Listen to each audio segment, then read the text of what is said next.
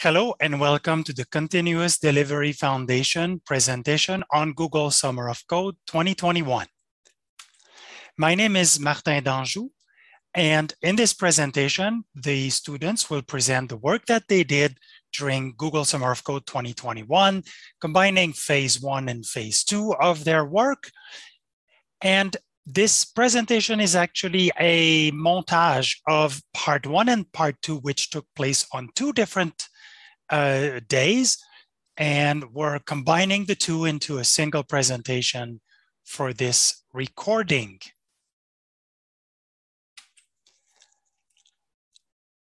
Today, we're going to be talking about the projects our student worked on. But first, we're going to have an introduction to the Continuous Delivery Foundation. Then our students are going to present their work.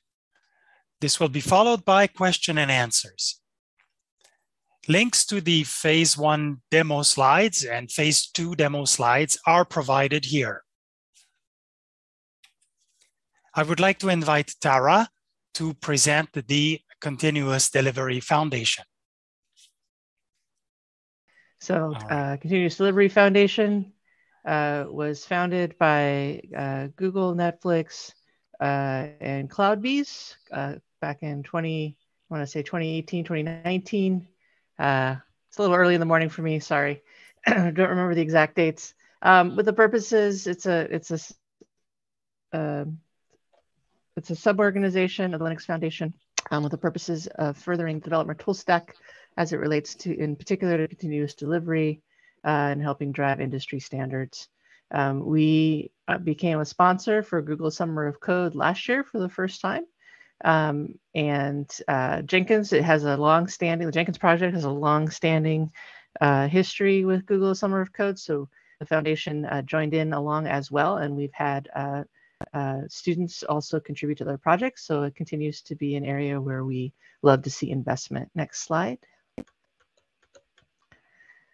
Martin, next slide. So it's our second year, as I said. We had 22 project proposals. We were able to accept 6 projects this year. We had 3 to 4 mentors per project. It's really great. The various projects get really excited to support the students in their efforts. This year, we had good project proposals for Jenkins and Spinnaker.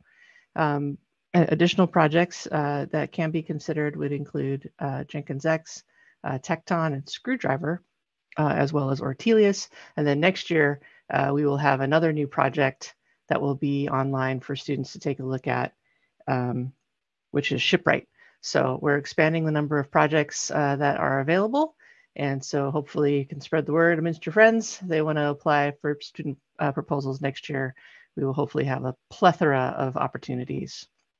I am pleased to report all the students passed their midterm evaluations. I haven't seen the latest results yet for the final, but it has been a very successful Summer of Code season.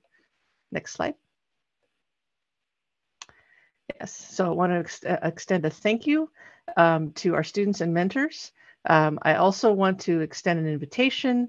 Hopefully all of you are made aware that you have the ability to record a lightning talk. Could be a talk that you recorded for this. It could be another variation to submit to DevOps World. We have reserved time there, so you could have a chance to see your project at an industry event, which we hope that you will choose to join. As a reminder, we have a very firm code of conduct, and I hope that your experience as a student with one of the Continuous Delivery Foundation projects was a positive one. So thanks again. Back to you, Martin. Thank you, Tara. Before we get started with the presentations, I would like to invite mentors or org admins to say a few words. Yeah, I would say a few things, if you don't mind. Of course. So, yeah, first of all, thanks to all 6 students working on the Continuous Delivery Foundation GSoC projects, and thanks to everyone who was working on Jenkins. We had 5 great projects. 4 of them are focused on Jenkins in the cloud and on cloud deployments. And even if you take a look at these presentations, so CloudEvents, remote link monitoring with open telemetry and parameters, and security detectors for Jenkins Kubernetes separator, all of them strengthen Jenkins' position in cloud environments. And this is exactly what we need for the project. And all of these projects are an important part of the Jenkins roadmap. So thanks a lot to mentors, students, and we are looking forward to seeing this project adopted by Jenkins end users. Thank you, Oleg.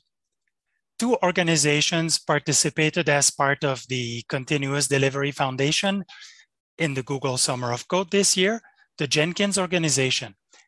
You can find the Jenkins organization Google Summer of Code channels from their main page on jenkins.io. They also use a Gitter chat.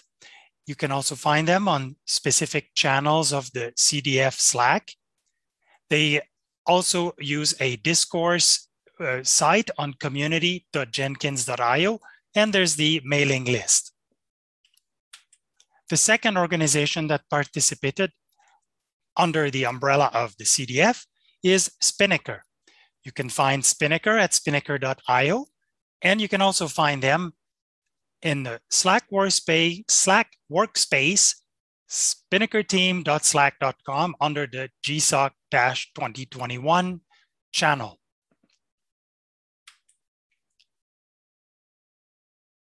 The first 3 demos are going to be Git credentials binding for SHPAT and PowerShell. This will be followed by conventional commits plugin for Jenkins. And lastly, try.spinnaker.io.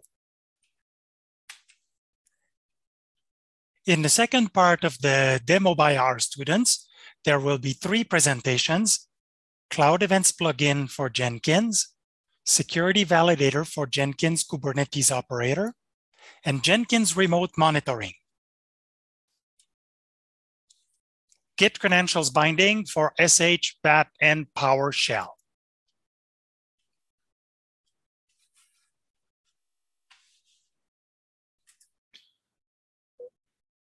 Today, I'm going to talk you through my presentation for Git credentials binding, and we'll discuss the results that me and the mentors have achieved so far during the GSoC 2021 program. So let's get started.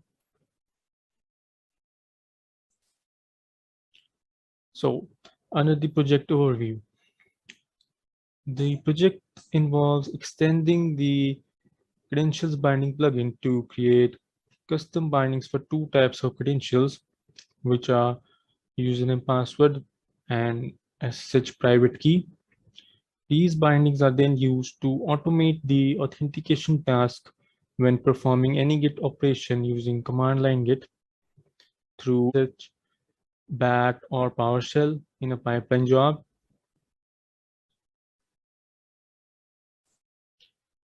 Now, why these bindings were required, or what was the motivation behind them? Firstly, when it comes on performing a Git operation using a pipeline script, there is not much support provided, and the user had to depend on various workarounds to the credentials binding plugin or environment directive. So the solution was to use with credentials wrapper provided by credentials binding plugin, which would take the user's credential and supply them automatically when a Git operations asks for them during a user's authentication. Coming to the objectives of the project. So the first objective was to provide Git authentication support for HTTPS protocol and SSH protocol. Then comes the targeted audience, which were pipeline job users. Another requirement was that the binding should support command line Git version 1.8.3 and later. Also, it should be available on different operating systems. The last one was that it should support not only a Jenkins controller, but also a Jenkins agent.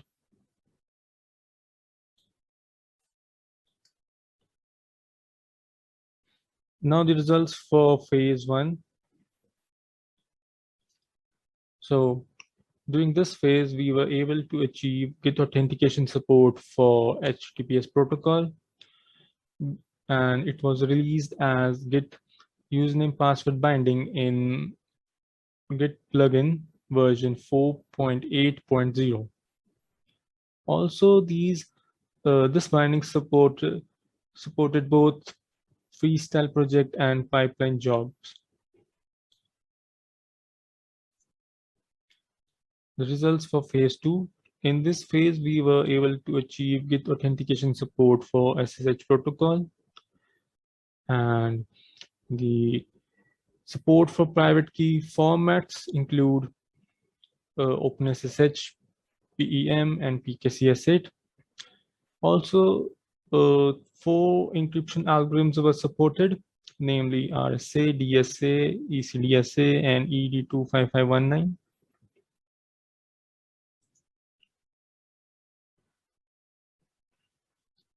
The support for private key formats and encryption algorithms are provided through the Bouncy Castle API plugin and SSHD plugin. This binding was also available for both freestyle projects and pipeline jobs. Now I'm going to showcase the demo.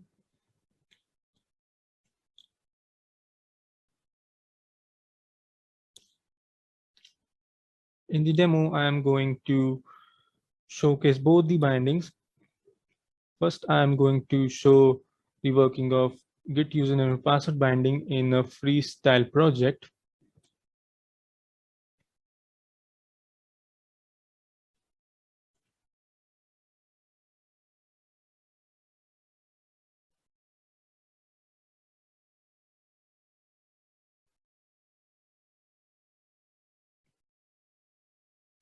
So now we'll look in the configurations of this project.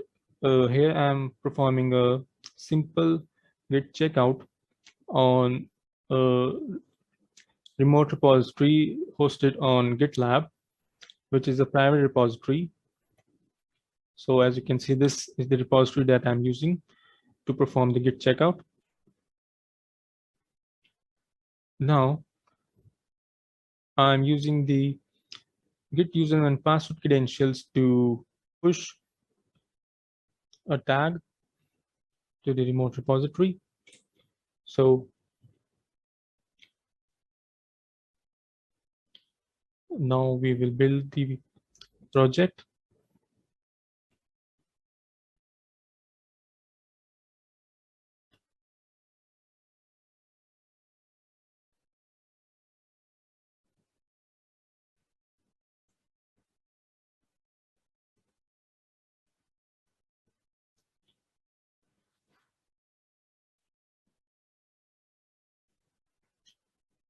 So as we can see, the project was built successfully. And if we see here, there are 3 tags and now there are 4. So the tag was successfully pushed.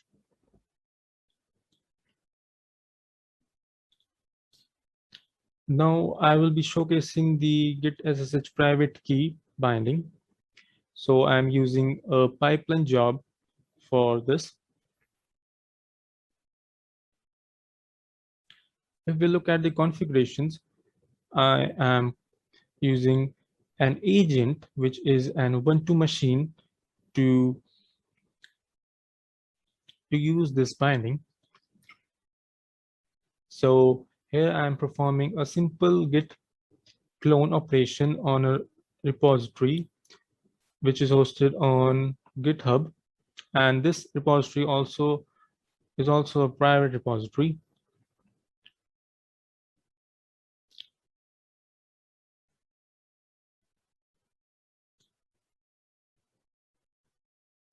So we will be building the job now.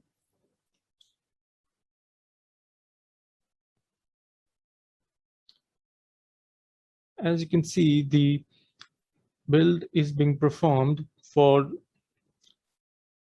different private keys, which are using formats such as OpenSSH, PKCS8, and all these keys are encrypted with passphrase.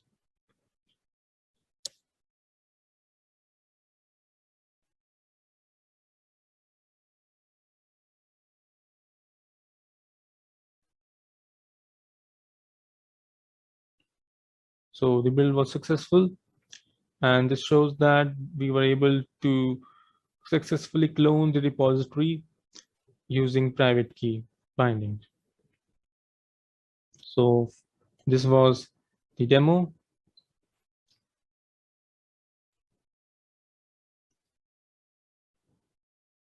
So now moving on to the road ahead.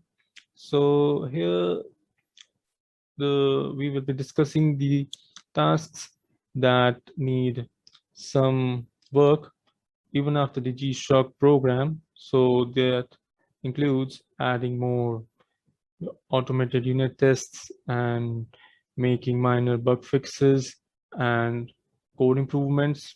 But apart from all that, the major task is of releasing the Git SSH private key binding. And that's all for the presentation. Thank you. Are there any questions on this project for Harshit, who is online right now with us? We have a comment from Rishab just pointing out it was not possible to do Git authenticated operations before this, so securing pipeline efforts is super important. This is very awesome. Great. I look forward to actually using this in my own build files. That sounds really useful. All right, thank you very much, Harshit. We're going to move on to the next presenter. Next presentation is Conventional Commits plugin for Jenkins by Aditya Srivastava. Aditya, are you online here? Yes, I am. Okay, so do you want to share your screen, share your presentation, and go at your own pace? Okay, so my presentation is a mixture of both PPT and a video, but I would like you to keep sharing because Zoom behaves weirdly on my system when I share the screen. Okay, so you want me to change slide when you tell me? Yes, that would be really helpful. Okay. The floor is yours then, and just let me know when to switch to the next slide. Sure. So I'll start with the conventional commits plugin for Jenkins. Before starting, I would like to thank my mentors. I was lucky to have such an awesome mentoring team, Garrett, Kristen, Olivier, and Alan. Thank you so much for mentoring me throughout the phase of GSoC. Next slide, please. So this is me. I'm Aditya. I'm a GSoC student over here. I'm a Jenkins infrastructure enthusiast, and I like open source in general. We can move to the next slide, please. So today I'll be talking about what are conventional commits, conventional plugins for a plugin for Jenkins, how to use the plugin. I'll show you a demo, extending the plugin, and next steps, followed by Q&A if there's any. We can. Okay, so what are conventional commits? Conventional commits. Martin, there would be some kind of an animation here in place. So if it will be better if you can just bring out the whole slide. Yeah, that's it. Okay, thank you so much. So conventional commits are a lightweight convention on top of our commit messages. They are made such that so that it is easier. The commits are human readable and it is easy to write automation tool. Conventional commits dovetail with semantic versioning. So can we move to the next slide? Here are some examples of conventional commits. A chore is used to, so conventional, as I was talking about, conventional commits, they dovetail with semantic versioning. So they follow this pattern of major, minor, and patch versions. So a chore is a conventional commit which basically says not to bump any version of all the 3 versions. Fix is incrementing the patch version. Feat is an addition of feature. It increments the minor version, and breaking change increments the major version of the semantic versions. So there are multiple ways to write a breaking change that's been shown over here on this slide.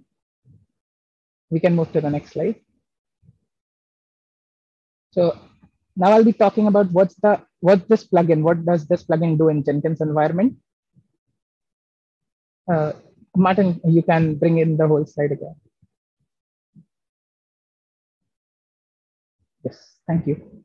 So, right, so this plugin determines the next semantic version. It takes in the following things: the git commit log of a repository, the latest tag, and the current semantic version that it is at. So sometimes the latest tag and the current version mentioned in the configuration file would be different. The plugin handles those situations as well. Currently, we support 6 project types, that is Maven, Helm, Gradle, Python, Make, and NPM. We are adding more project types, and you'll see how easy it is to add a project type in upcoming slides. We can go to the next slide. So using the plugin is available at plugins.jenkins.io/conventional commits. You can also download it from the update center. We are using JEP 229 to release the plugin on every feature. A recommended usage, and you'll see this in demo, is adding a step in the Jenkins pipeline. So, and it works on both declarative and scripted pipelines. We can go to the next slide, a demo. Welcome to the demo of conventional commits plugin for Jenkins. Here we'll be looking at 5 major use cases, starting with minor version bump, followed by a major version bump, then using build metadata, bumping with pre-release, and write back the calculated version. Let's get started. Okay, so let's see how minor version bump looks like. So I have a sample Maven project. I'll show you all the source code. It's in GitHub, and as well you can see there's just one tag at 0.1.0, and I recently pushed a commit adding a feature that is add hello world action. I have a sample pipeline ready. I'll show that. Configure, and here's the pipeline. We are cloning the project and calling the next version. Just save it and build. So as the tag was 0.1.0 and we had made a feature commit adding a feature, so it will bump the minor version and it should ideally show 0.2.0. Now let's see whether it does that. I see the next version, so it correctly identified the tag and the next version. So now let's try bumping the major version. I have a sample repository ready here with me. It's a sample Python repository. As you all can see, there are no tags present, and I have made a breaking change commit. I will show you all the current version of the project. It's usually in a setup.py or config file. I have it in the config file. Let me open it. And the version is 0.0.0. So now let's go back, create a pipeline, and bump the version. So it's a new item. I'll have to give it a name, sample Python project, pipeline. Okay. Just a script. So we are just cloning the project and calling the next version. Apply, save, and I'll build it now. So what we are trying to see over here is, as the current version is 0.0.0 and the commit is a breaking change, it should bump the major version and give the next version as 1.0.0. Let's see the logs. So the next version, it says no tags found. So as there were no tags, and 1.0.0. So we saw a minor version bump on the sample Maven project, a major version bump on the Python project. Now let's go back to the Maven project and see how we can use build metadata in the conventional commits plugin. So here we are back at the sample Maven project pipeline, and I have modified the pipeline a bit to add build metadata to the conventional commits plugin. I'll show you all the pipeline. Here I have used environment variables to add build numbers using the optional parameter build metadata. The rest of the steps remain same. I am finally printing the next version. So let's run it. As it's getting built, if you'll remember, this is the same project that I used to demonstrate the minor version bump. So we know that the next version should be 0.2.0 along with the build number. So yeah, here's the print message, and it is 0.2.0 along with the build number 6. Let's see another interesting feature of the conventional commits plugin, that is adding pre-release information. We'll have to modify the pipeline script a bit. I'll be adding the optional parameter pre-release and name it alpha. Apply and save. Now let's build the plugin.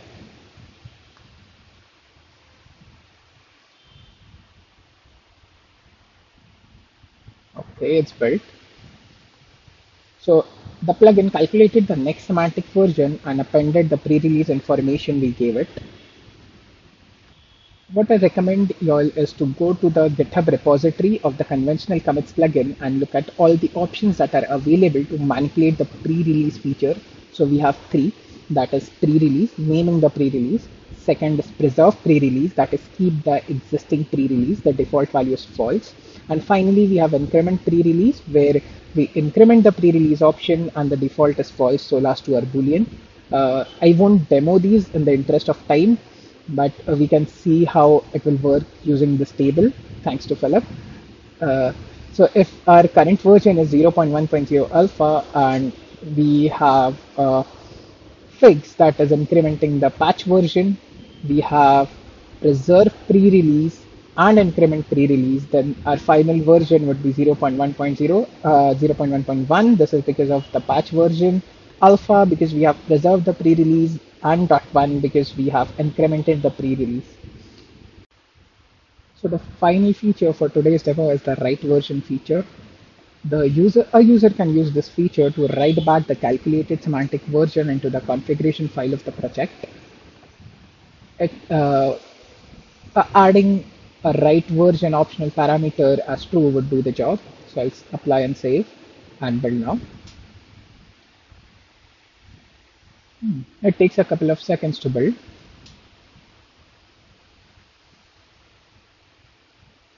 It's done. I'll see the logs, and it says that the next version was written to the configuration file.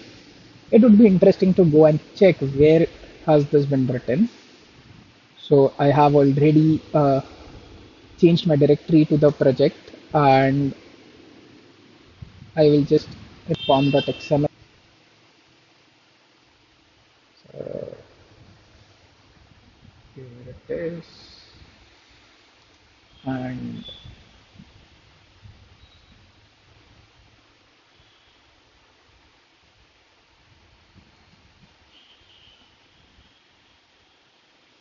so here's the version that's been written. I think we can go back to the slides. There are a couple of them.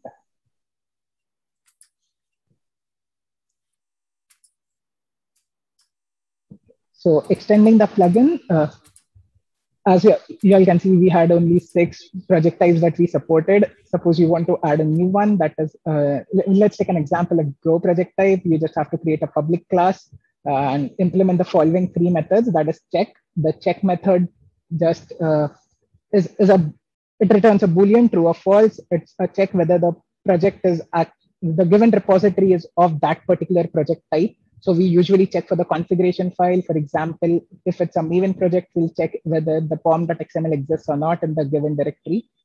Second is the get current version. It is reading the current version from the configuration file of the project. And finally is write version. So writing back the calculated version to the file. And thanks to Kristen, this was super easy. She suggested the factory pattern for this. So yeah, thank you so much. And oh, don't forget to add your class to the project type factory.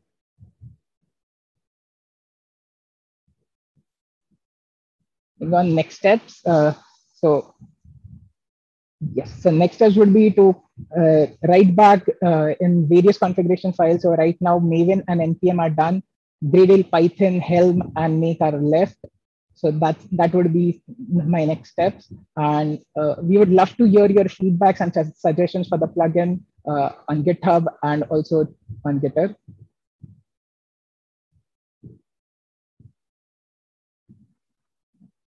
Thank you so much.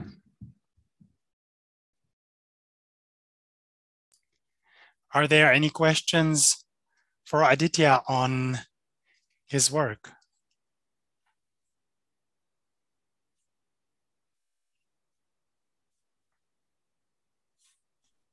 No questions in channel, though this is very cool. Yes. Well, thank you very much, Aditya, for your work on the conventional commits plugin. And thank you to the mentors as well. Let's move on to the next presentation. Try.spinnaker.io by Danielle Ko. This is also a recording. Hi, my name is Daniel, and today I'll be presenting my Google Summer of Code 2021 project, Try.spinnaker.io, explore Spinnaker in a sandbox environment. I'd like to start off my presentation giving a little primer on what Spinnaker is. So Spinnaker describes itself on its website as an open source, multi-cloud, continuous delivery platform that helps you release software changes with high velocity and confidence. As you can tell, it is quite a mouthful, and I like to break down these buzzwords one by one. A simplified high-level explanation of what Spinnaker is a tool that allows you to deploy applications in a very fast and safe way. Spinnaker supports deployments on all major cloud providers such as AWS, Azure, Google Cloud Provider, and Oracle. Spinnaker's biggest selling point is its continuous delivery features. It supports advanced deployment strategies such as red-black rollouts, which deploy a new version of your application with the existing version, and it destroys the old version once the new version is ready to go. It also supports automated canary analysis, which rolls out a change to an application to a small subset of users, and then metrics are collected to see if everything is running properly. You can also define your own deployment process to your heart's content.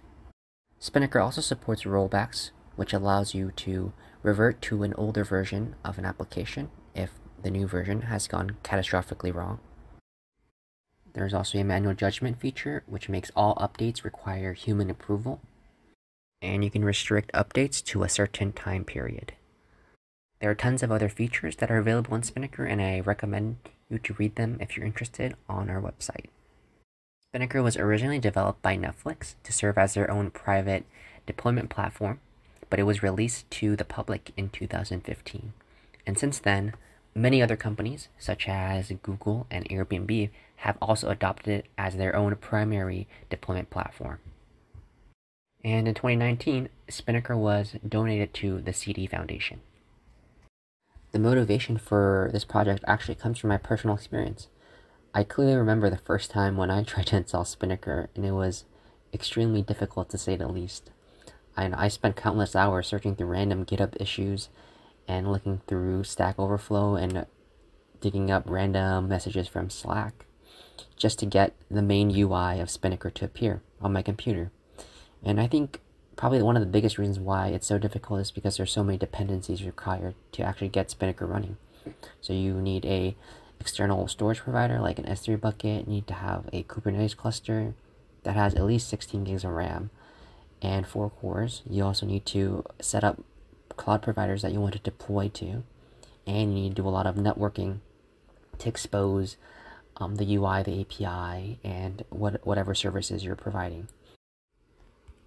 If you compare this to like a project like Jenkins, all you need to do to run Jenkins on your computer is to have Java installed and double-click the jar file.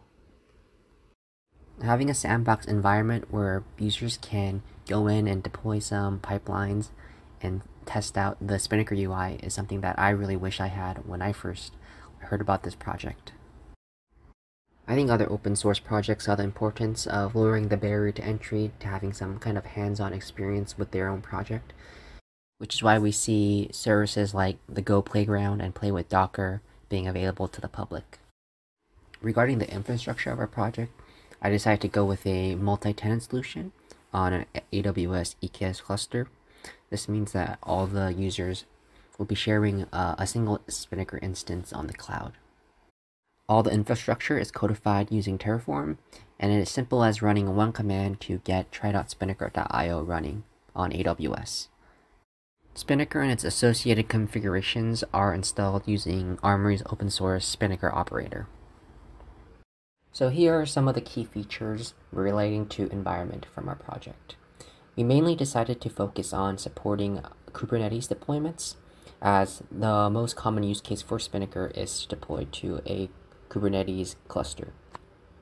We support the AWS load balance controller so that users have an easy way of accessing their deployments on their web browser. We also have a private image registry hosted on AWS so that we can get around any rate limiting issues, and also so that we can verify the authenticity of each image that we allow users to deploy. We have also installed a special admissions controller to block any images that are not from our private registry. For user deployments, we have a couple of default pipelines that users can deploy. We also have an auto resource cleanup pipeline that deletes any unused resources after a certain period of time. So here's a demo of the Highlander pipeline where we deploy version 1 and version 2 of a certain application. So after you hit the manual execution button, you can see Spinnaker going through its various stages for this pipeline. So after everything needed for version 1 is deployed, here is a manual judgment stage, which directs users to go to the load balancer section and take a look at the deployment using the URL.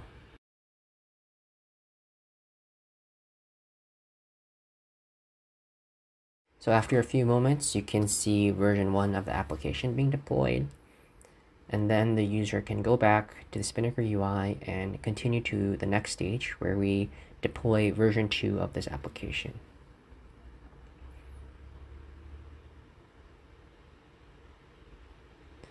Once it's finished deploying, the user can go back to the same URL and refresh the page, and you will be able to see version 2 of the application being deployed.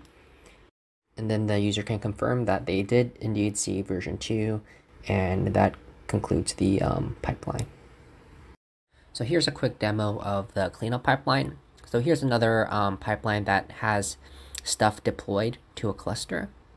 And if we go back to this cleanup pipeline, this usually runs automatically every 30 minutes or so, but we can just run it manually for this example.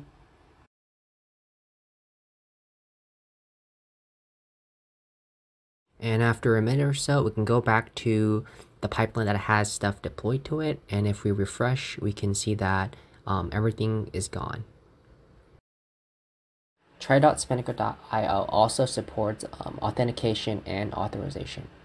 For authentication, we're using Google's OAuth 2.0. This allows anyone with a Google account to sign in and get started with Spinnaker right away. On the authorization side, I created a custom plugin for Spinnaker. This plugin extends the authorization server for Spinnaker, which is called Fiat, and gives everyone a default role called public. The reason why we need to do this is because every application has a corresponding role, and we need to give each user a specific role so that they can access the public pipelines and applications that we have predefined for them. The detailed auth flow for Spinnaker can be seen in the diagram below. So here's the auth flow from the user's perspective. So once they go to the try.spinnaker.io website, it redirects them to Google OAuth, and they can select which account they want to log in with. And after that, they are authenticated, so they can see the pipelines and applications that we have set up.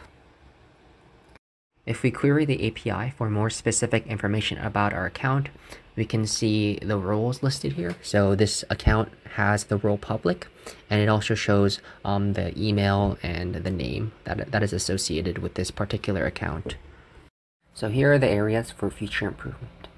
I think it would be nice if there are more default pipelines or more interesting containers to deploy, as there are only really 3 examples that we offer to users at this time. I originally planned for supporting user-created pipelines so that it would be a little more interactive, but due to time constraints and security concerns, we were unable to add this to our final project for the summer. However, the groundwork is already set for limiting which specific containers that users are allowed to deploy, so with a little bit of testing, I think this could be added. Additionally, we only support users deploying to a standard Kubernetes cluster, but I think it would be a lot more interesting if users can deploy cloud-specific services such as Google's App Engine or Amazon's EC2 instances. For the long-term viability of this project, I think it'd be worthwhile if we pursued a hybrid tenant solution. Currently, users all share the same Spinnaker instance and the same Kubernetes provider, but in a hybrid tenant model, users would still share the same Spinnaker instance, but you would provision a separate Kubernetes cluster for each user. This will allow users to have less restrictions on what they can deploy, as well as less security concerns, as users will only have access to their own cluster and not anyone else's. Before I wrap up my presentation, I would like to give a couple of announcements. So the alpha release for a live hosted version will be released very soon. Unfortunately, there was a delay due to infrastructure setup, but the link to the live hosted version will be posted on the CD Foundation Slack and the Spinnaker Slack, so keep your eyes out for that. Additionally, we're working on transferring this repo to the Spinnaker organization's GitHub account, and once that's complete, I would love to hear your feedback through issues that you can file through GitHub or submitting any PRs that you might have. Finally, the single source of truth for this project can be found in the link below.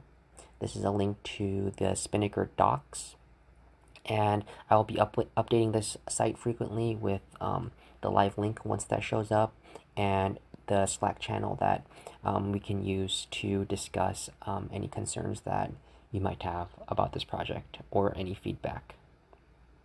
I would like to thank the CD Foundation for selecting me as a student for this year and for scheduling all the event meetings and things of that nature throughout the summer. I would also like to thank Google for hosting Google Summer of Code this year. And lastly, I would like to give my thanks to my mentors, Dan, Fernando, and Cameron, who've been really helpful throughout this entire summer. Thank you for coming to my presentation, and feel free to email me or to reach out to me on the CDF Slack channel or the Spinnaker Slack channel. CloudEvents plugin by Shruti Chaturvedi. Shruti is unable to be with us today, I believe. However, we do have a recording, which I'm going to play right now.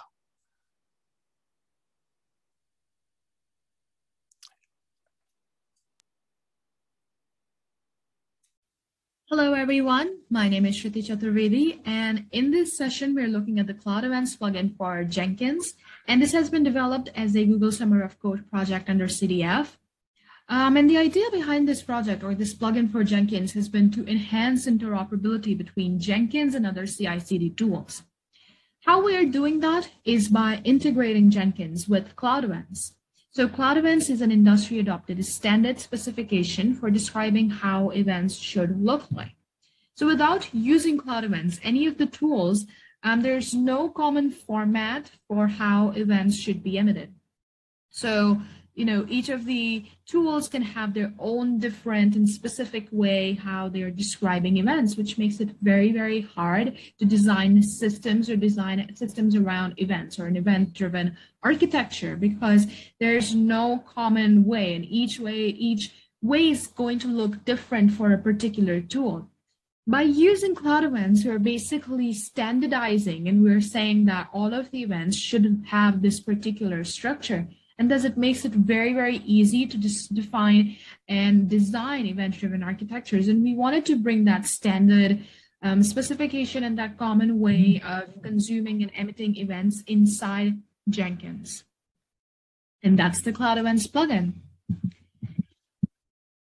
So during phase 1 demos, we talked quite a bit about indirect interoperability, about CloudEvents, and why do we want to use this particular idea of interoperability. And here is the link. It's a YouTube video if this is something you'd want to watch.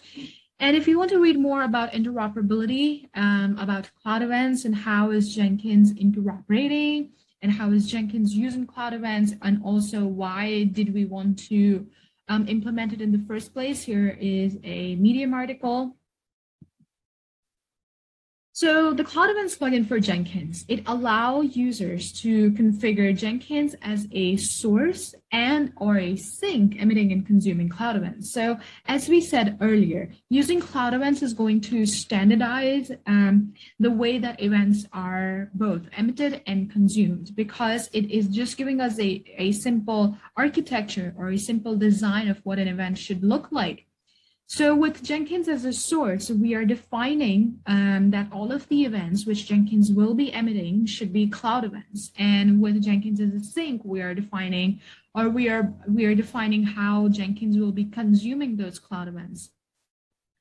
So why would you want to use the CloudEvents plugin for Jenkins? So obviously the first thing is because it standardizes communication between Jenkins and other CI/CD tools.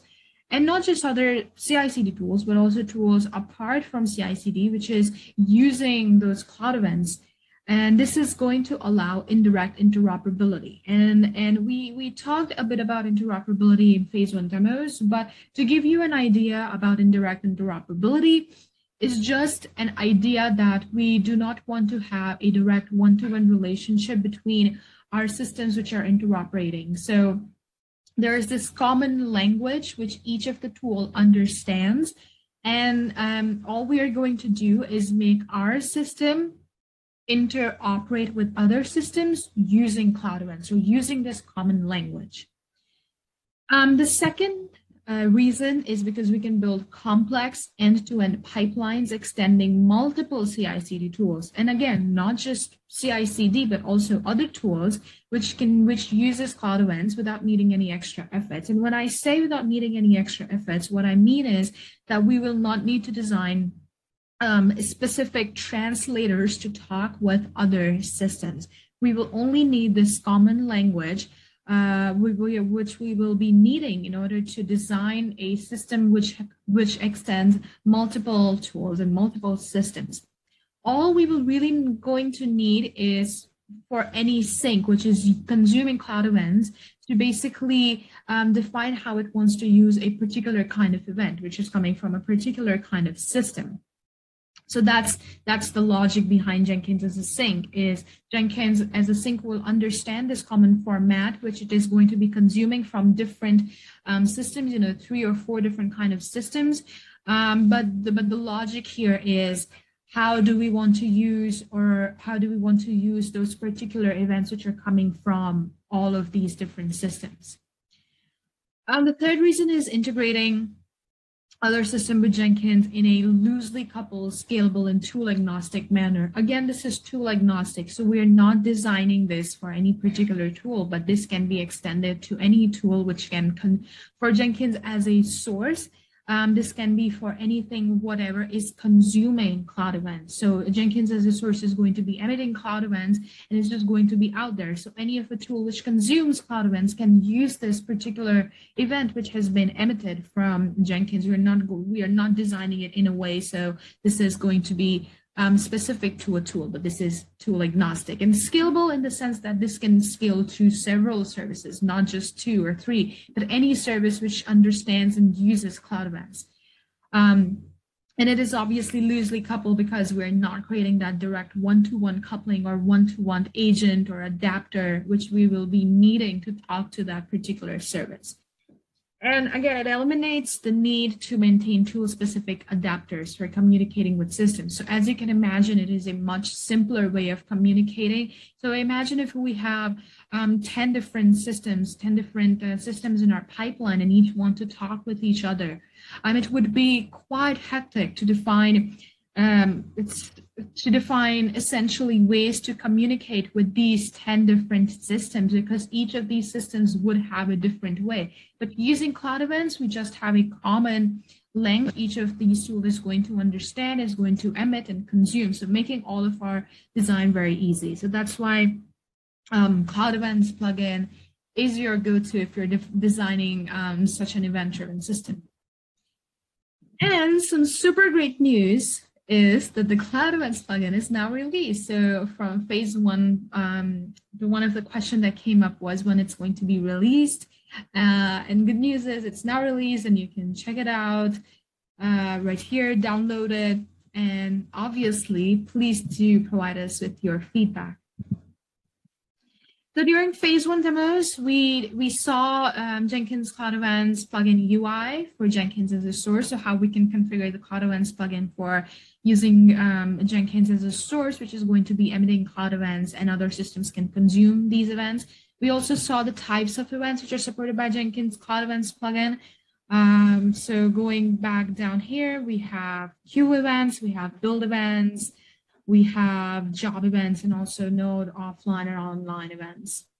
Another thing we saw was the structure. So how the metadata of the event can look like and how the event data can look like. And we saw this using Sockeye service, which is a Knative serving service, and going to define how each of these events is going to look like.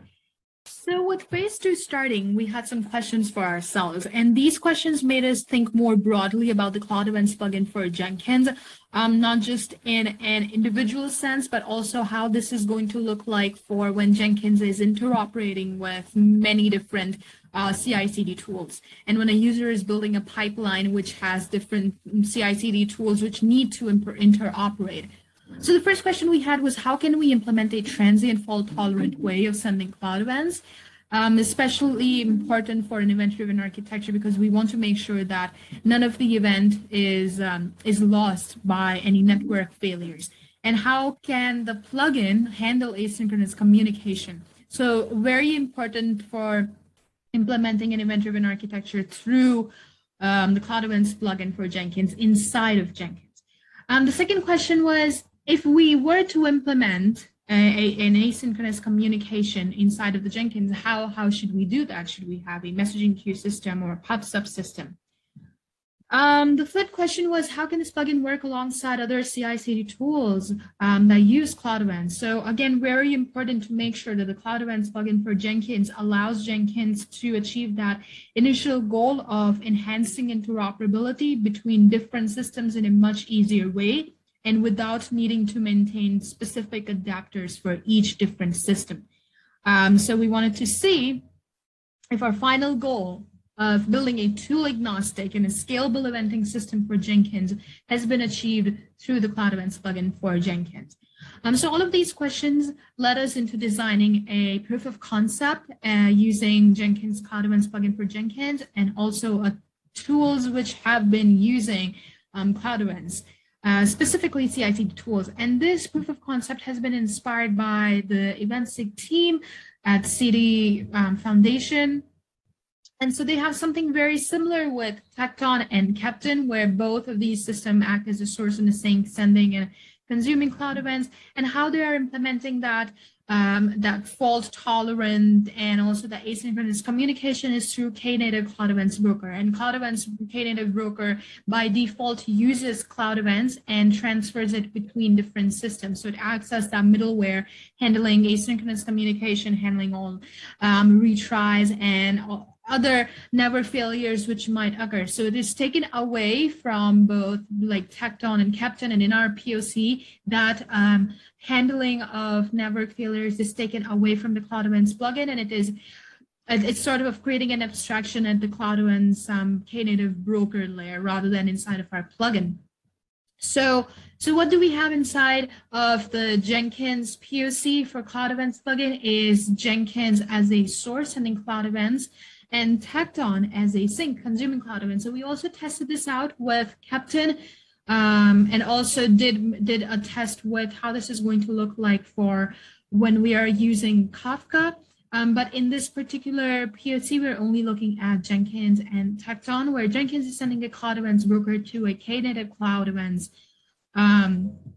broker. So the Knative CloudEvents broker has an idea of a Knative trigger, and a Knative trigger, you can think of it as a filter which filters on specific attributes of the CloudEvents metadata. For example, CE type. So looking here, we have CE type, CE spec, ID, and source. So we can specify any of that inside of our Knative trigger, and only any event which has that attribute matching will be passed on further, and all of the other events will not go beyond that layer. So any of the events which pass the Knative trigger will move on to a Tecton trigger, and the Tecton trigger will be receiving the CloudEvents, and this is where we can extract, event specific information from CloudEvents. So for example, if we can extract number of executors, or we can also extract event data or event metadata, however we like, and pass that information and trigger a task run or pipeline run, however we have defined it inside of Tecton definition. So now we will be moving on into the demonstration and taking a brief look at the YAML files we find for the POC. All right, so what we're looking here are brokers in the Knative eventing namespace. So we have two different kinds. We have the default broker and the Kafka broker. And the default broker is a very simple CloudEvents broker, which is going to be dealing with CloudEvents events to transfer messages between subscribers and different sinks and sources, essentially. So the default broker is the only one where we will be talking about it in this POC. This is the broker definition, a very simple default broker, and this is the trigger. So as we were looking at the image for our POC, the Knative trigger is going to define a filter, and it is going to filter events on that specific attribute that we have defined. So the event attribute that which we have defined here is type, or CE type, because we are referring it to type because it is going to be CE type, or CloudEvent specific attribute. So CE type to be queue entered waiting. So here is the event that we are looking at, and this is the only event which will be passed through to the subscriber of the of this Knative broker. So Tecton, this is the only queue entered waiting is the only one which will pass through. And the next thing that we have is Tecton trigger, and the Tecton trigger is what is going to be receiving that entire event and then extract information. So here is where we are extracting information, job name from the CE type. And then this is the information that we can use in our task run and our pipeline run, however we want to use this information. And this is not only specific to event metadata, we can also use event data. Again, this is according to the need of a user. So we're open to using however you would want to use this. So what I'm going to do is I'm going to copy this particular URL, and this is going to be the URL for sync of the CloudEvents broker, or the CloudEvents plugin for Jenkins right here. So I'm going to paste this, and when I paste this, all of the events of the types which are checked here will be sent over to the sync. But whatever will be sent from the broker to Tecton will be that one event which we are filtering, which is the queue entered waiting, this particular event. So I'm going to save this information. And what we're here is we're looking at task runs inside of Tecton dashboard. So when I run this job, I should see one single task run, not two, not three. So we're looking at this test, and this is the one I will be triggering here, and it will only trigger as soon as that event is received inside of Knative CloudEvents worker. That is going to be filtered, and this is going to be sent over to Tecton, and Tecton will trigger a task run if a particular event of that type is received. So for now, we're only seeing one event, and that's good. Jenkins to Tecton task run, and this is what we have defined. So yeah, so this is the only event that was received by Tecton, because all other events were filtered. And if, for example, there had to be, if my Tecton was not available, or for some reason there were some other network failures, it would be the job of Knative eventing broker, or the Knative CloudEvents broker, which handles CloudEvents, and this is going to be retrying all of those network and transient failures. So that was it for the demonstration of the POC. So that was the end of the presentation. Thank you so much, everyone.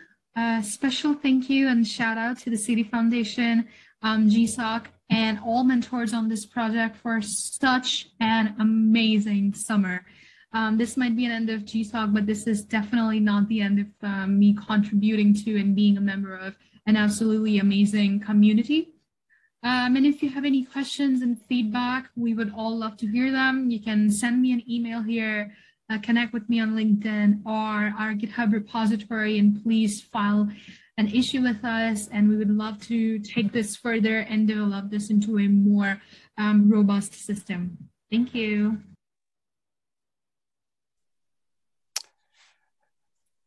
Great. So I want to thank Shruti for sending in this recording. Do we have comments or questions from I attendees? would have one, please. So my name is Cyril, and I was a mentor on the OpenTelemetry implementation of Jenkins remoting. And I would be interested in understanding what are the semantic conventions that are used in the event. We can communicate events, we have a shared data structure, but what is the common language, the common attributes that are shared across all these CI/CD tools so that they can interoperate together? This would be something interesting to me.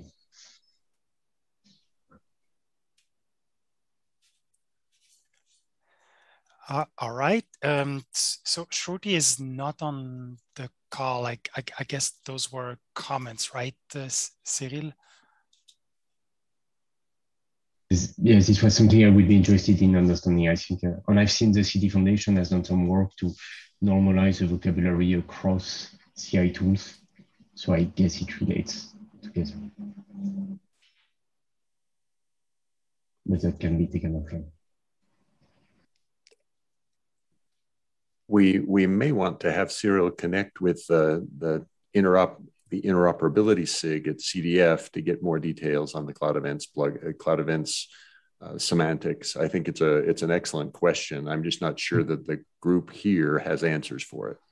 Well, I do have only basic answers, but we can follow up later. Fatih is on the call. But actually, CloudEvents is very pluggable. It's structured event system, so you can add a lot of information in these messages. Basically integrate as many systems as you need. And yeah, one thing which was mentioning that CloudEvents basically doesn't mean that events themselves are very much standardized. So that's why there is a project started in the Continuous Delivery Foundation about creating a standard for CI events. So there is a separate project started basically as a spin-off of the events SIG. So there is interoperability SIG. The interoperability SIG created another special interest group in the CDF called Events Special Interest Group. And this Events SIG is actually working on an open standard that would unify these events across multiple systems. So great time to contribute. It's very important to be able to integrate things together. And if we can imagine some Grafana dashboards, things like this, if we have some common semantic conventions, then the community will be able to create a lot of tools that will integrate with all CI systems. We need it more often. That was my comment.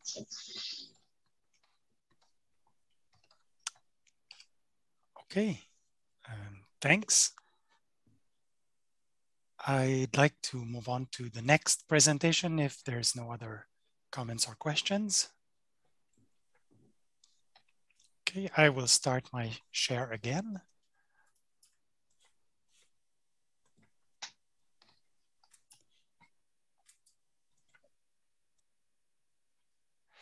The next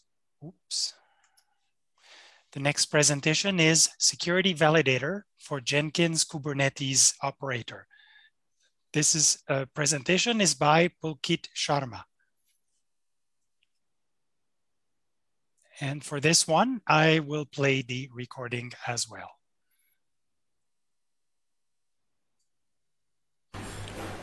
Hi everyone, I'm Pulkit and today I'm going to demonstrate my work on adding a security validator to the Jenkins Kubernetes operator. The security validator, right? So like what is the problem it is solving, right? So in the Jenkins custom resource that we are defining it in a declarative manner, right? So the custom resources and the plugins are being declared in this fashion, right? So there are some security vulnerabilities that are present in the plugins, and it is not visible to the end user.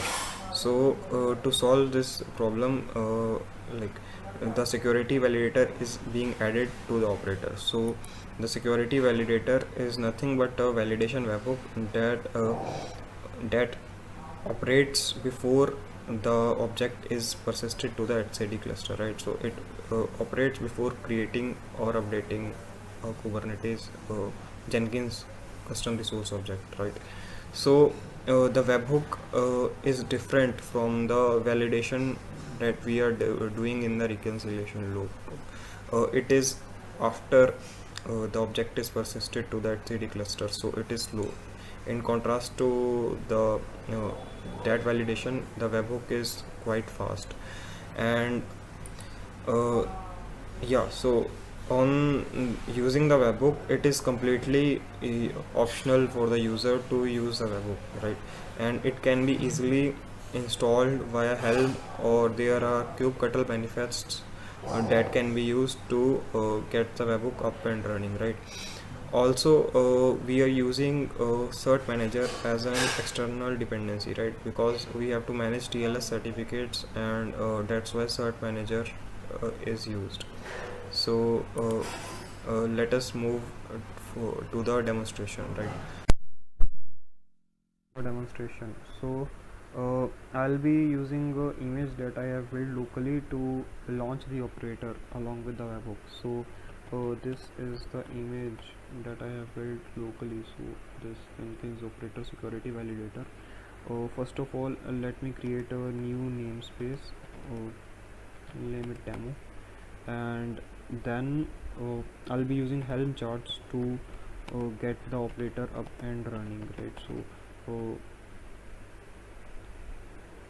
we'll provide the path to the charts. Yep. So the namespace, we have to specify the namespace. So the namespace for the operator, and then I am going to set the image that I am going to use, right? So this is the image.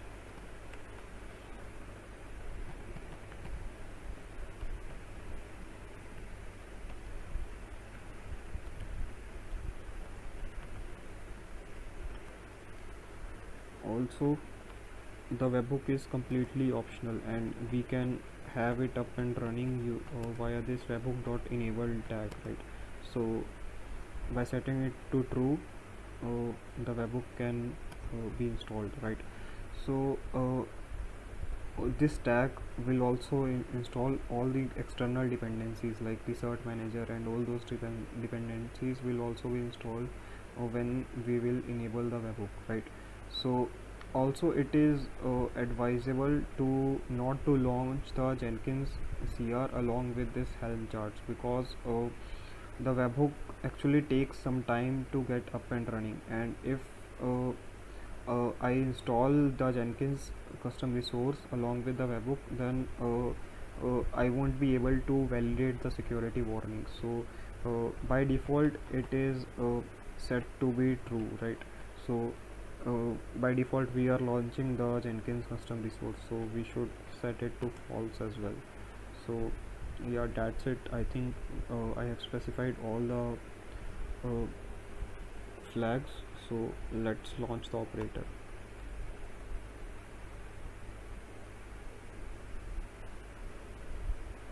Yeah, so it's up. So let us see.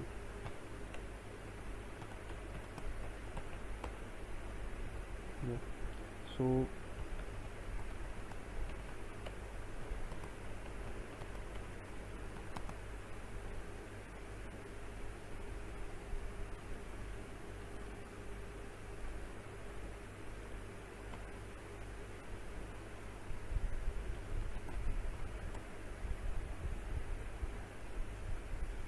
yeah, yeah, so actually it takes some time for the operator to get up and running, right? So it will first initialize the plugin data cache and all those things. So it generally takes around a minute or two to get the operator up and running, and then we can launch the Jenkins CR, right? So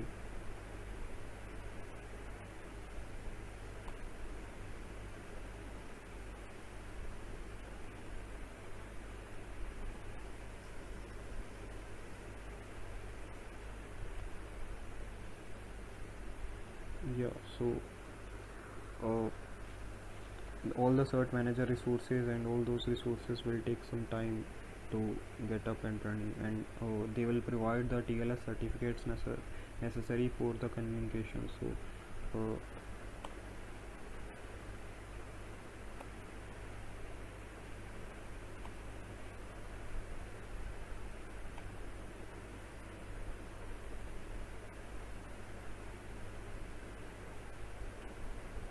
yeah, I think all the resources are up. So finally the operator will start.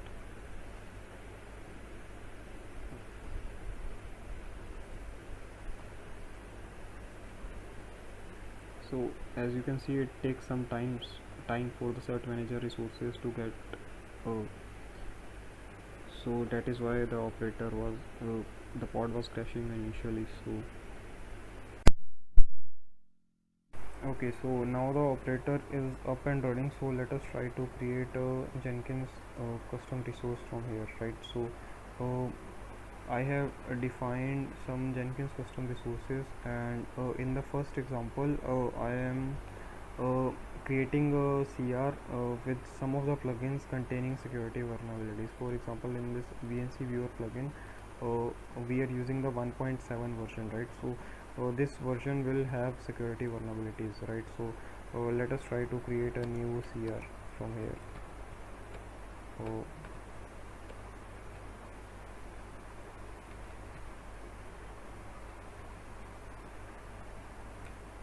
Yeah, so it will throw an error specifying the plugins containing security vulnerabilities. For example, it will like specify that these user defined plugins will have security vulnerabilities, and we have these 4 plugins that have security vulnerabilities, right? So in the upcoming example I have kept all of the plugins, right? So I have updated their versions to a version which does not have security vulnerabilities, right? So let us try to create a new CR from here.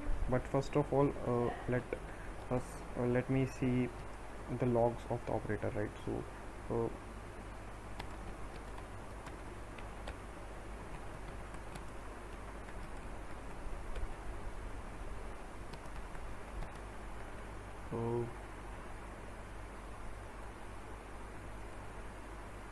yeah, so so as you can see there are a lot of warnings in the logs, right? So it is like for each version of the plugin there will be multiple security vulnerabilities, right? So in the logs we can see all the security vulnerabilities detected for that particular version. Also we can see the warning message and the link to the advisory, right? So there is a lot of metadata that is included in the logs, right? So let us try to create a new Jenkins CR, right? So this time we should be able to succeed. Yeah, so it works. So now let us see the logs. Yeah, so it wrote a response that allowed is like we are allowing it to create a object, right? So it sends a 200 response, right? So yeah, that's pretty much it. Apart from that, we have to mention that whether we want to validate the security warnings or not, and if we set this flag to false, so for example in this particular example, if we set it to false, so here we have plugins containing security vulnerabilities, and if we set this to false, then it should fail to create the Jenkins CR, right? So let us try.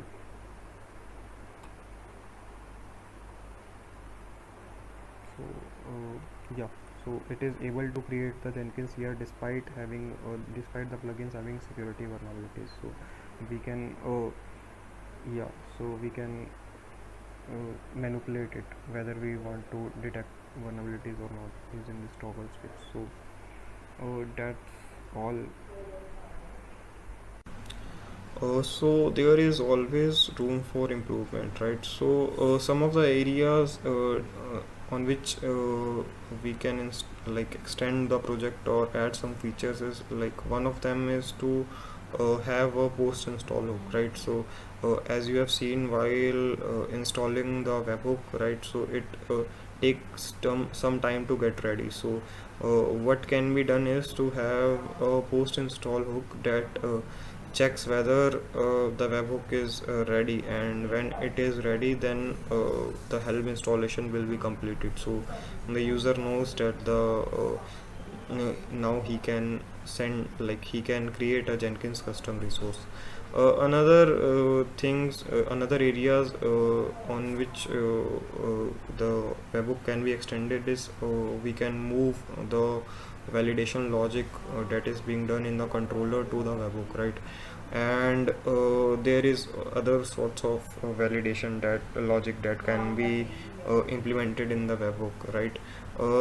One another feature is like right now we are validating the plugins, right? So for each plugin there are dependencies for a particular plugin, right? So what can be done is we can like traverse the whole dependency graph and check for validate all those plugins, all its dependencies as well, because that is those plugins are also being installed. So like validating those before installation would make sense, right? So this is another cool feature that can be implemented. So yeah, so that's all from my side. Thanks.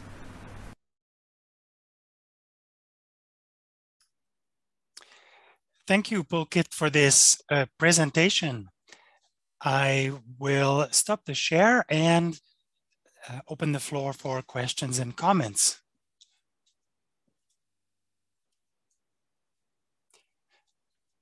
Do we have questions or comments regarding Pulkit's presentation?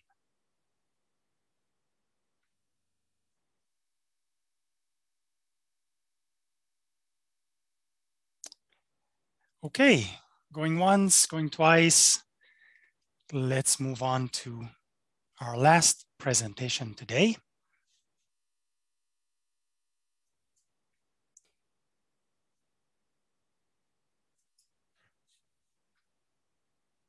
Oops. Okay. Our last presentation is Jenkins Remote Monitoring by Akihiro Kyuchi. And I believe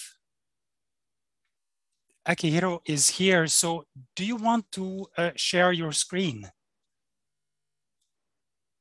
Akihiro. We're not hearing any sound from you, Akihiro. I can see it looks like you're speaking, but I'm not hearing any sound.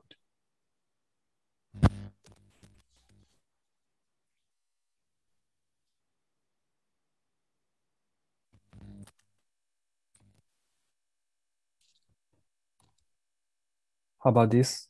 Yes, yes. Okay, thanks so much. I want to share my screen. Yes, go ahead. Yes, thank you.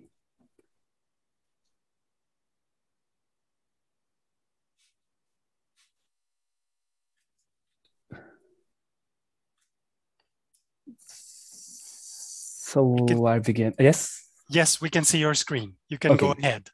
Thank you so much. I'll talk about my project, remoting monitoring with OpenTelemetry, and I'm Akihiro Kiuchi.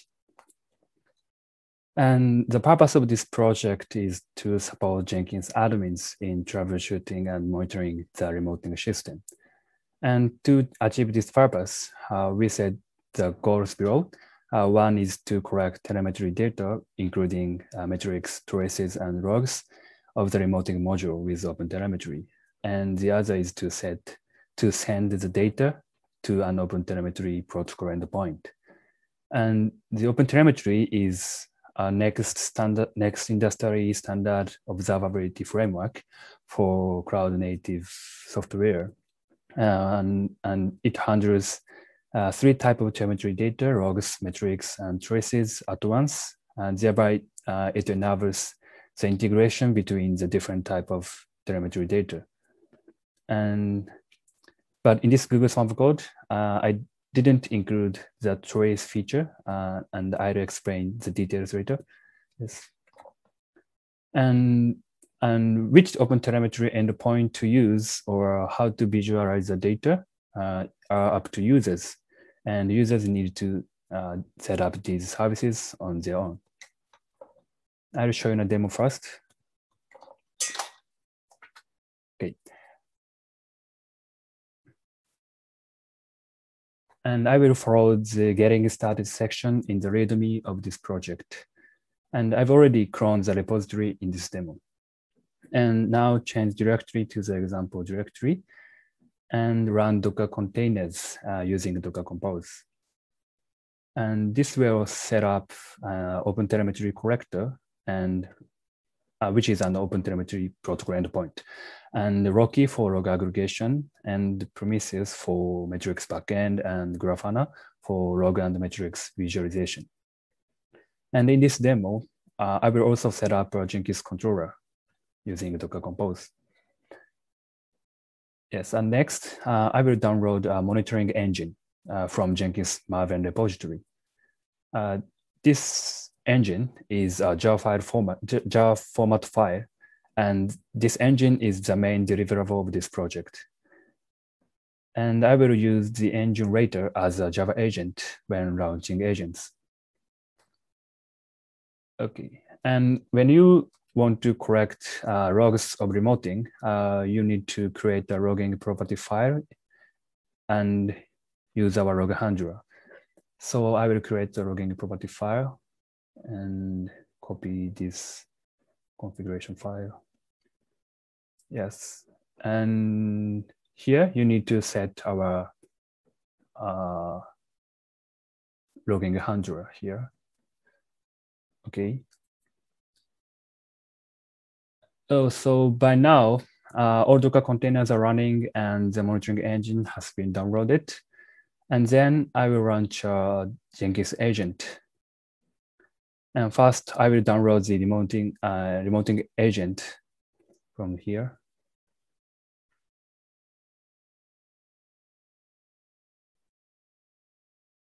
Yes, agent. Okay, and set this environment variables. This specifies the location of the target OpenTelemetry protocol. Then I will execute the remoting agent. And here you need to use the remoting engine as a Java agent. Use remoting engine as a Java agent. And you need to also specify the logging property file. And then agent is connected. And let's explore the telemetry data on Grafana. Okay, first I will show you the agent logs from the Rocky data source. Here you can filter the agent logs by service instance ID. And the monitoring engine generates this service instance ID for each agent automatically. But also you can set this value, set this service instance ID using an environment variables. Now you can see the logs in Grafana. Okay. And each log entry has several attributes such as log levels and the names of the class and the name of the class and method that issue the log. And next, regarding the logs, in the error log, you can see the stack trace for the error. Okay, and next, I will show the agent metrics from Prometheus data source. You can filter the metrics by metrics type and service instance ID or other attributes. And yes, so far, we collect only very general metrics like CPU load, JVM memory usage, and etc. Like this. But in the future, I want to add more Jenkins specific metrics such as the number of reconnection or the size of the working directory or etc. Yeah.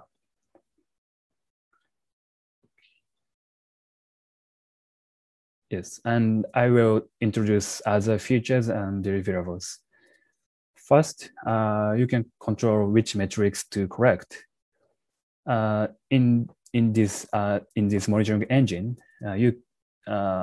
this monitoring engine can collect many kinds of metrics, but you may want to collect only JVM metrics because you already collect the other kinds of metrics with another tool.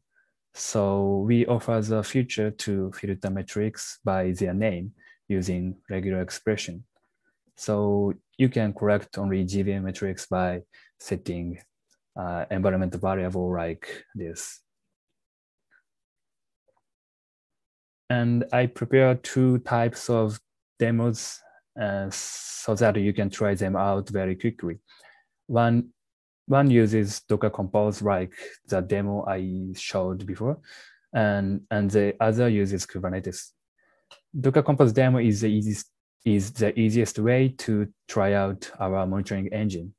It sets up all services you need, and each service is pre-configured. So what you need to do is to clone our repository and change the directory to the example directory and do Docker Compose up, and then you can explore the data on the Grafana. And I also prepared the Kubernetes plugin integration demo. And in this demo, the service instance ID will be its node name, so you can find out target logs and metrics more quickly. And I'll show you a quick demo for this Kubernetes demo.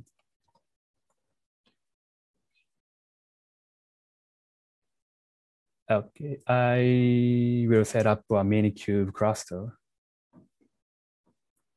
Gotta skip. Okay, and create a namespace Jenkins.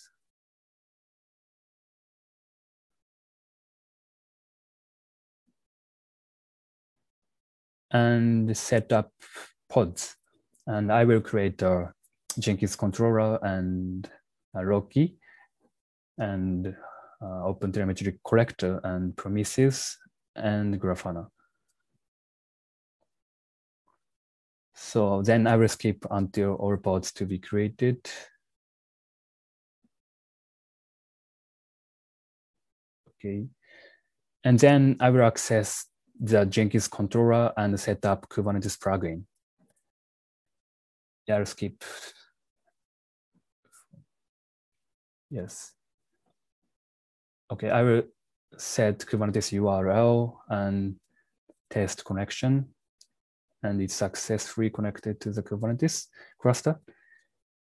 And next, I will create a sample pipeline.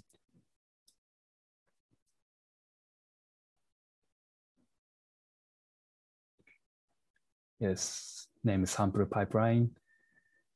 And I will use a custom agent image in this demo. And I will copy in a pipeline script. Yes, and I will use a custom image. And the image and its Docker file are published on GitHub. And this pipeline, waiting for me, I'll back. So this pipeline just print hello and sleeps 300 seconds. And I will start this pipeline twice. And here, 2 agents are allocated, and these agents emit the telemetry data. So let's see Grafana.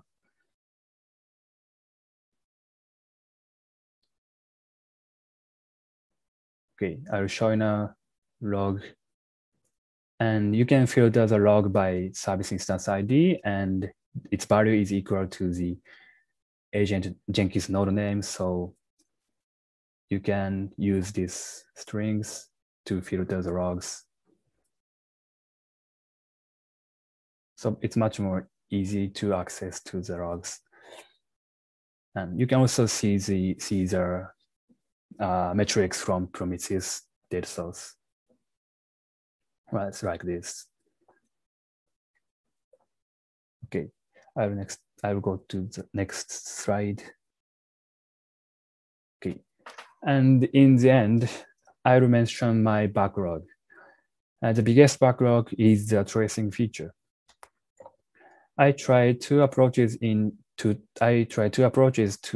trace remoting behavior. One is to use engine listener interface, and the other is to create extension points on remoting to trace the remoting more precisely. And I tried generate a variable spans, and I tried to define a variable spans for monitoring and troubleshooting the remoting system in the phase 1. And as you can see in this figure, I actually created a system to trace monitoring behavior as a proof of concept. But finally, I couldn't find out a good way to instrument remoting module to produce variable and helpful tracing data for monitoring and troubleshooting. So I decided not to include the tracing feature in the Google Summer of Code deliverable. And I mentioned the other backlogs. In the current implementation, we collect only very general metrics like CPU load, but we can help Jenkins admins more by adding more Jenkins specific metrics. For example, the count of reconnection or the average offline time in a day may help Jenkins admins to check the connectivity. And I conducted a user survey in phase 1, and I found that connectivity is one of the main factor for a high availability agents. So this is important. And users should be able to configure the OpenTelemetry service name and service namespace and remoting resource attributes. So having more configuration option is also the backlog of this project. Yes, this is all from my presentation, and Google Summer of Code in Jenkins is a great experience for me, and thank you so much, mentors, and anyone involved to organize this Google Summer of Code. Thank you very much. Thank you for this presentation, Nakihiro. Are there any questions or comments? I would like to just say thank you to Akihiro for all the contributions, because yeah, it's a great project which is super valuable to the Jenkins ecosystem, and you can see that there is so many projects happening around the observability space, and the agent monitoring has been always a big issue for Jenkins end users. So currently with this update, we will be able to provide better diagnostics for users, and I'm looking forward to adopting it in CI Jenkins IO as well, because we would definitely benefit from some advanced monitoring features. So thanks so much. Thanks a lot. And yeah, thanks. I'm super happy about the project results. And hopefully we will be able to continue with other OpenTelemetry types. So basically to clean up this backlog, because there is a lot of opportunities. So maybe it's a subject for either another mentorship program or so maybe Google Summer of Code next year. But personally, I would rather prefer to work on it earlier. Let's see. Thank you so much. Thank you. All right. Can you please, I think I can override your share. So I'll stop your sharing, okay. Yeah, I see. Okay, thanks for those the presentation and those comments. Is there any other comments or questions?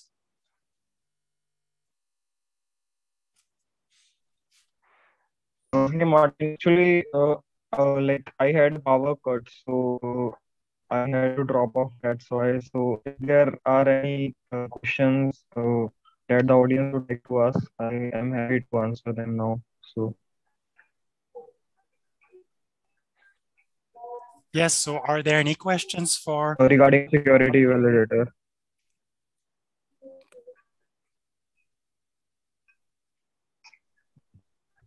For me, maybe one of the questions would be about classic Jenkins Helm charts.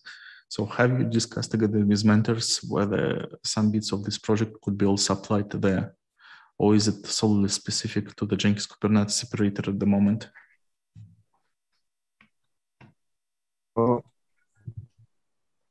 Can you repeat your question? Actually, okay, sorry. In addition, for the Jenkins Kubernetes separator, there is also classic Jenkins Helm charts, and also there is a lot of security-related questions there in terms of management and configuration, including YAML files. So I wonder whether the results of your projects could be potentially applied there too.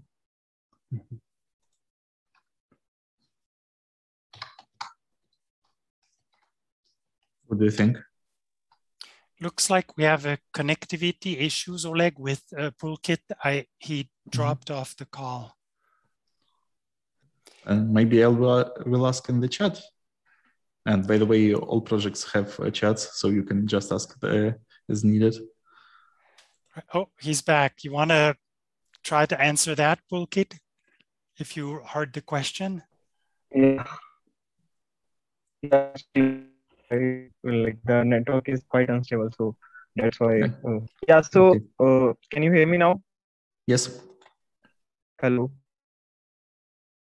Yeah. So, regarding your question, like what I have understood is like you are saying that the Helm charts, like we can use the Helm charts to install the operator, and we can like apply those results, right? So the Helm installation and the time it's to get the operator to be ready. So you are saying that like can we like have use Helm charts for installation, right?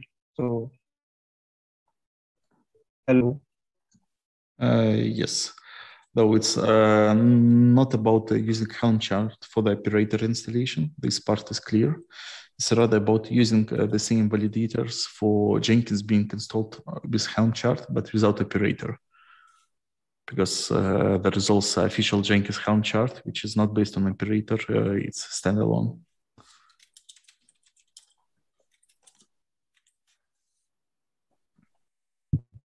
All right. So may I suggest you can continue in the chats? It will be better. Yes. Okay. So thank you, Pulkit, for the time and for answering questions. They could continue answering questions in the chat. I believe that will be easier. Okay, let's move on to the conclusion. Yeah, sure. All right, let's move on to concluding the presentations today. So last couple of slides.